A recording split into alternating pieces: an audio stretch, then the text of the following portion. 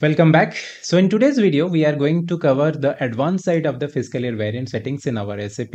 So we will take two special cases. One will be the special periods.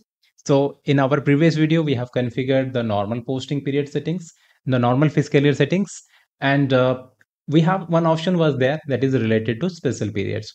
So now we will take that one, and also we will take shortened fiscal year variant. Now let's first take the special period concept. Now what exactly the special period? Till now, we understood that we are going to have some normal posting periods. For example, 12 posting periods we are going to take. One is assigned for each month, whether it is calendar or whether it is non-calendar. If it is calendar, then it is going to start from Jan and it is going to end with December. In case of non-calendar, we have to define, just like previous one I have configured, T1 that is going to start from April and it is going to end with March, and a detailed parameters also we have configured. Along with that, SAP is also allowing maximum 4 extra periods, so that in total we are going to have 16 posting periods. So why we need them? What is the need of these special periods? These special periods are not your normal posting periods or this normal day-to-day operation point of view, normal business transaction point of view. It is not required or it is not used. I mean, it is not available for that also. So they are mainly used for audit adjustment point of view, for your year-end closing entries or for the consolidation posting. Let's take one example. Suppose your company following Jan to December. I'm taking here example Jan to December so that you can easily correlate the things, but you can also apply the same on non-calendar also. Suppose our company following Jan to December as our fiscal year settings. So January is going to start with 1, February 2, like this. December will be our 12th posting period. Now we have completed our closing activities for a particular financial year. Let's say 2024 or 2025 completed. Now in the year 2026 or the next year, so auditors come into business and they are suggesting some year-end adjustments. They are giving some suggestions for some adjustment entries that is related to our last period, means December. For 2025, all closing activities completed. December, when 2025 financial year, all these things are done. All year-end adjustments completed, P&L, balance sheet, everything done.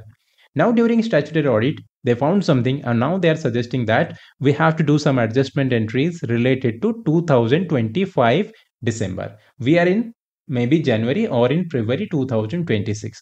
Now for this, what we will do, you will go back. Management should open the previous year, financial year. They have to open the December period or November period, and that will be reopening of a previous year, and they can post those transactions. But instead of, and this is against our law, opening a previous year or previous period, it is against our law. So obviously the go ahead we are not going to get. So instead of reopening a particular financial year or particular period, we can post those adjustment entries by using those special periods. So let's say we can use 13 or we can use 14 to post the adjust entries. So our regular operation point of view, 2026 current year is open. So let's say it is January 2026. So that means my current posting period 1 is open. That is for regular users point of view. Adjustment of view, we can use 13 or 14 posting period. That is for the adjustment point of view. Exclusively for year-end adjustment point of view, we are going to use. In this way, our December accounts is remain close for normal operation point of view, means our current financial year 2026 is open. However, we are able to post the adjustment entries by using this special periods. So this is a benefit to the business. So they can use these special periods or they can utilize these special periods for the year-end adjustment purpose, for the audit adjustment point of view exclusively. So where we are going to configure this posting period, special posting period, this special period posting periods we are going to configure in OB29 also when we are created our fiscal year variant.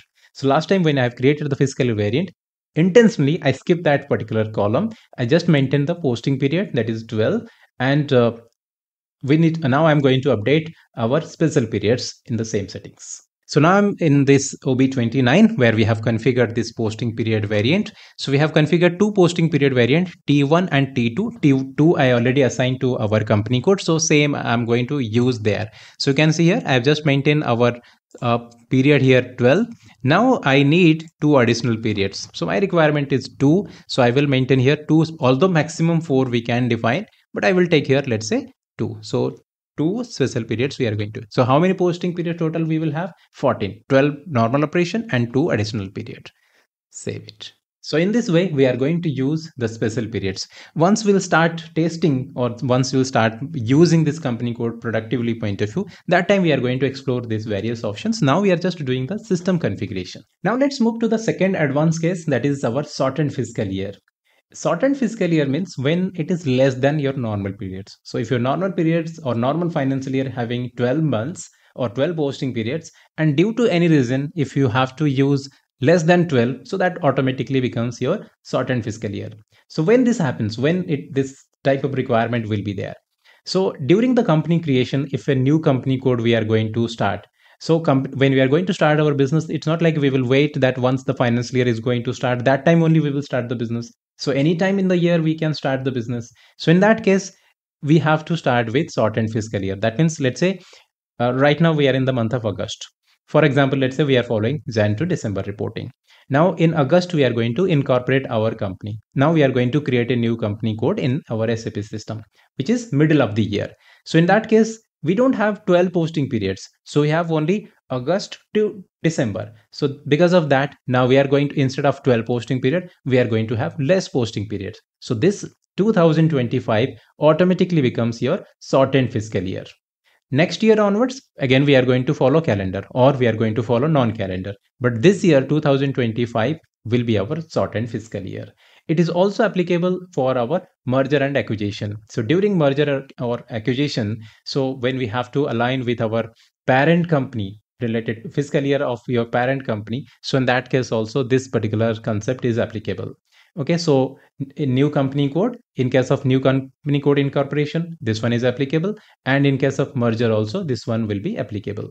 For example, let's say a company follows April to March fiscal year settings currently, and it is acquired by another company. So parent company is following Jan to December. Current year is, let's say, 2028. So here technically we should continue our operation from April to March because we are following April to March reporting, whereas parent company is following Jan to December. So parent company is going to close their books of account in 2018 December. So to align with this parent company, this company which is acquired by the parent company, so this company is going to close their books of account. So they have started from April. Parent company, okay, let's say company X, they are using April to March. Current financial year is 2018. So suppose they are going to start their financial year from April 2028 and they are going to close their books of accounts in 2019 March, 31st March 2019. Now this company is acquired by ABC Limited. So ABC company, ABC Limited is using calendar format, Jan to December reporting. So this company is going to close their books of account December 2018, right? Now, because of this, the company X or the company code X has to close their books of account. So this year it is not calendar, this year it is not non-calendar, this year is your shortened. So from 2019 onwards, this company code is going to follow the calendar format because this is acquired by this company. But for 2018, it will be shortened. Now, how it is going to work in SAP system? Again, the same transaction code we are going to use, OB29. Suppose this is one shortened fiscal year variant configuration. So this is not SAP delivered. I have configured. Always when you will go for shortened fiscal year, by default, it will be year dependent. So make sure that when you are going to define a shortened fiscal variant, it will be year dependent. Now, let's say initially it was maintained as 12 to 12.2, like similarly how I have configured in my case. So initially it was configured as 12.2, but now as it is acquired by another company, so for this this current settings needs the adjustment. So shortened fiscal year variant, first you have to make sure that it should be year dependent. Initially it was not maintained as, no way it is calendar, because initially it was maintained with April to March. So calendar settings was not activated, but as now it is year dependent or shortened, so it will be year dependent. So you have to activate year dependent here. plus you have to go for the adjustment related to your shortened fiscal year. So which year you want to do the adjustment? So I want to do the adjustment related to 2025. So how many months you are going to continue? So in this case, we are going to continue, or we have to close our books of account like we will normal case it is April to March. So instead of 12, now we have to close our books of account April to December. So that means 9 months. So number of posting periods in this case it will be applicable 9. So in this way you are going to adjust. So for 2025 automatically it becomes your shortened fiscal year. Then for 2026 we are going to change to non-calendar to calendar, because right now it is defined as non-calendar. So again it will be changed from non-calendar to calendar, because we have to align with the parent company if we are following my previous example. So in this video we understood what is this special periods. Shortened fiscal year always it will not applicable, but 100% you will get one interview questions if fiscal year related questions will be there. And special periods are always applicable, means every year's use of special periods will be there, and that questions also will be there. So when you are preparing for fiscal year settings, make sure that you are good in the use of special periods, or what is the concept of special period and what is the use of shortened fiscal year.